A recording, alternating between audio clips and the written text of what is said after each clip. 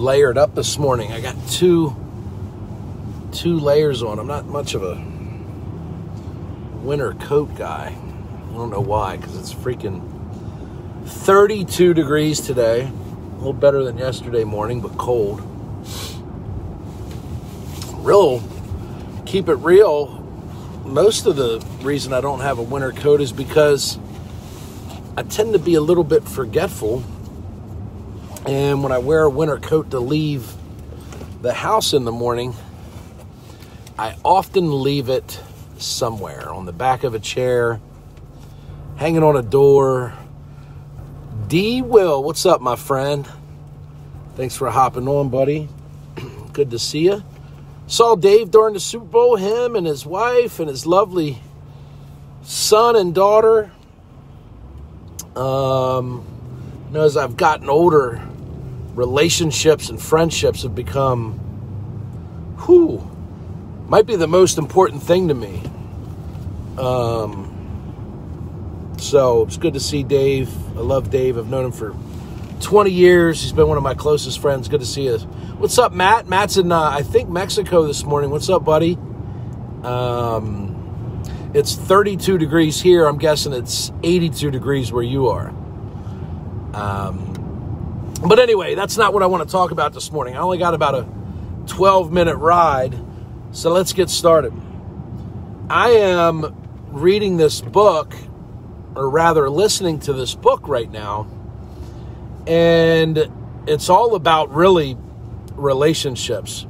And it talks about relationships from a slightly different perspective. It talks about relationships and how important they are to grow in business, specifically to teach us that inside of our businesses that we have the ability to create freedom with our time, freedom with our money, and freedom with our mind and our thoughts. And the only way, truly, they say, to create that freedom that we all seek when we start a business is through people. And then it gets into 1,000 different approaches, philosophies, tactics, and tools about how we can leverage, build, and grow relationships in an effort to grow our business, and grow our business with the specific intent of allowing us those freedoms while simultaneously creating those freedoms for the people that we build those relationships with. So today, I'm on chapter 2. I just started the book. On chapter 2, it talks about procrastination. Procrastination. I promise I can speak. And so certainly my ears perked up, right? Because procrastination for me is like a constant merry-go-round. And in the very beginning of the chapter, the guy says something that was, quite frankly, a little bit shocking. And he said that procrastination, he has come to believe, is profound wisdom. And I'll explain, because it sounds so silly, right? That procrastination we consider to be a character flaw. It's just bad.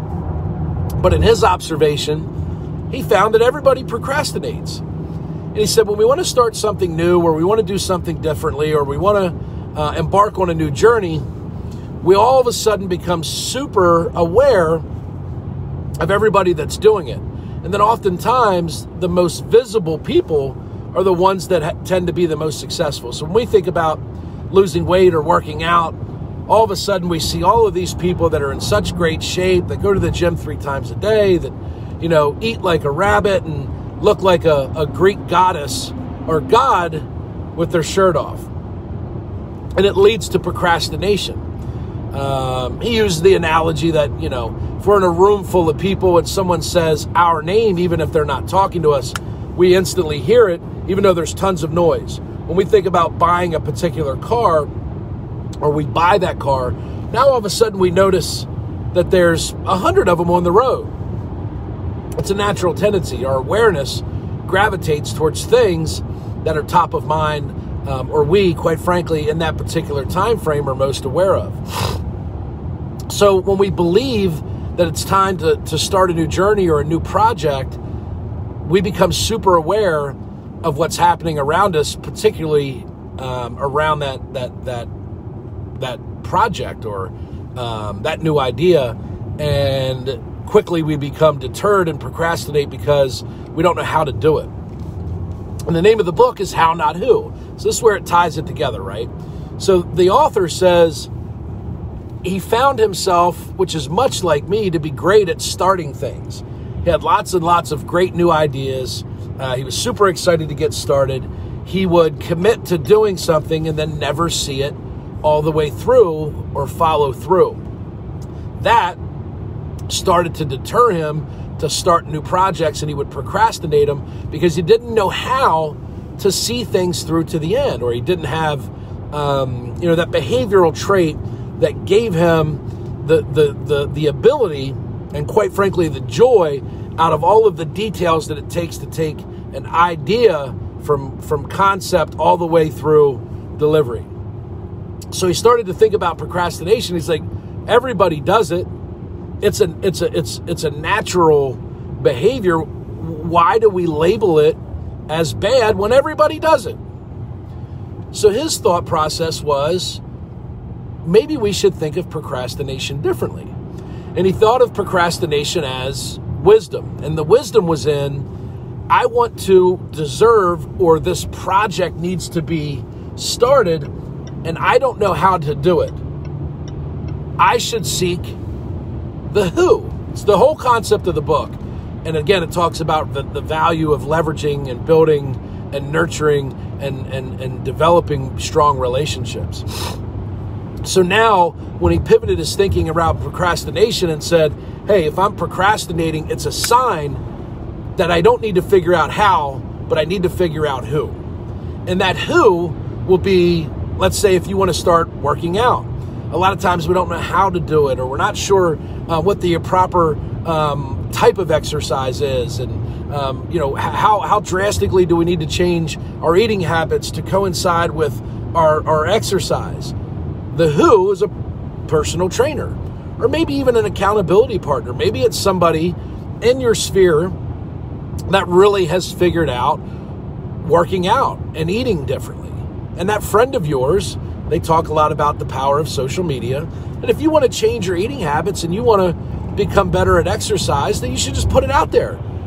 And they even give you a tool about how to create what's called an impact tool that says, like, why am I doing it? What's the desired outcome? Why is it important? What happens if I get it done? What happens if I don't get it done? And it helps you understand how important something may be to you, and then develop the who around you that'll help get it done. And I would just encourage you to, for me, I beat myself up about procrastination. I labor over it. And there's 100 different things that I want to do that I keep putting off.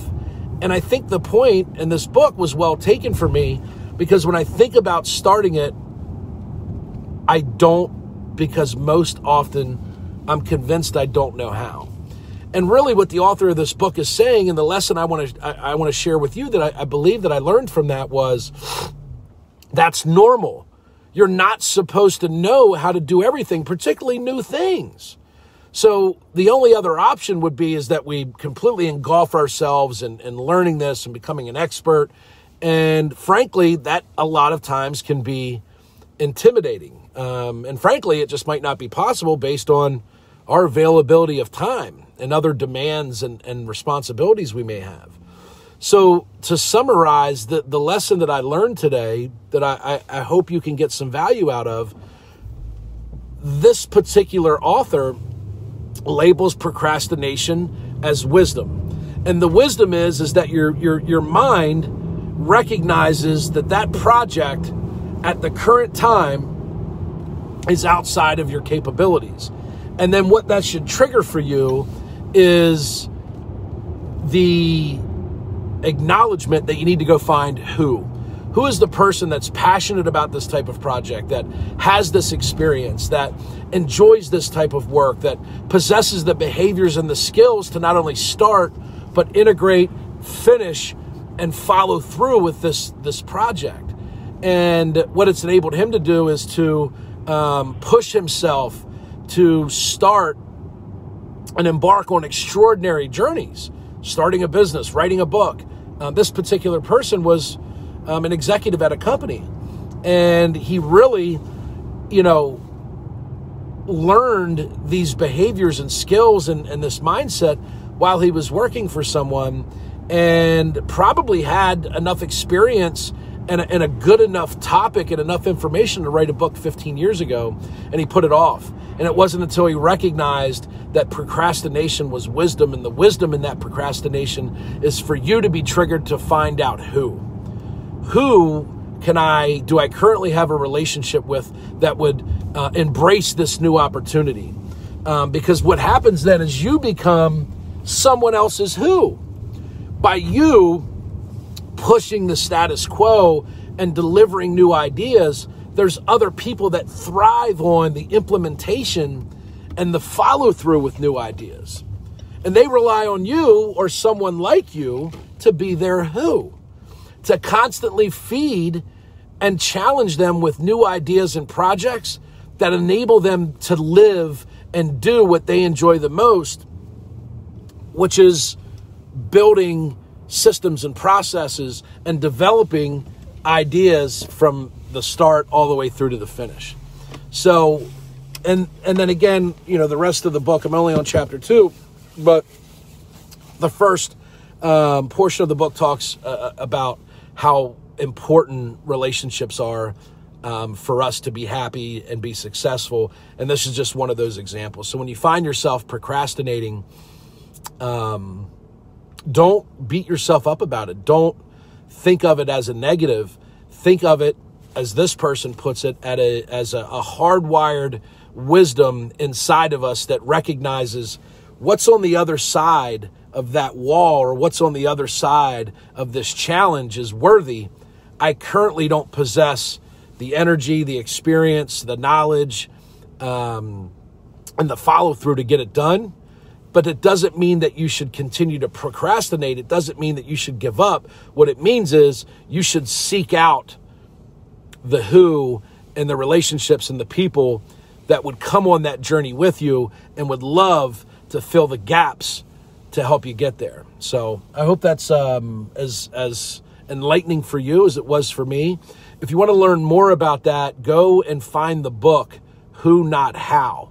And I think you'll find a ton of great lessons. Again, I'm on lesson 2, and I downloaded what they call the impact tool that helps you create a vision, whether it's a new project, a new business, or whatever it is, and develop the reasoning behind it. That'll help you identify the right people to help you accomplish that goal. So I hope everybody has a great day. Stay warm, and just go out and do your best today. We'll see you.